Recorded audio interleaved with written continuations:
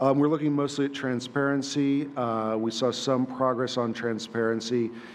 Interestingly, Congress was held up as an example of transparency and a way that the trade negotiation process could be a bit more transparent.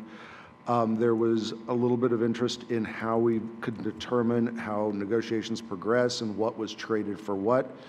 In terms of input, again, the multi-stakeholder model was held up as an example.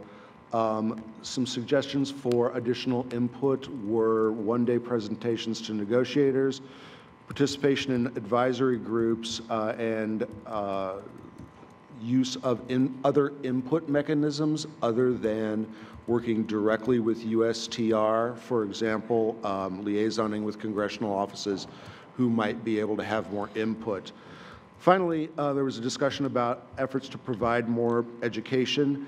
In that case, the principal conclusion or the principal issue that was brought up was a change in the way that classification was applied to trade and trade negotiations, possibly lowering the amount of classification so that information could be disclosed more readily and more quickly.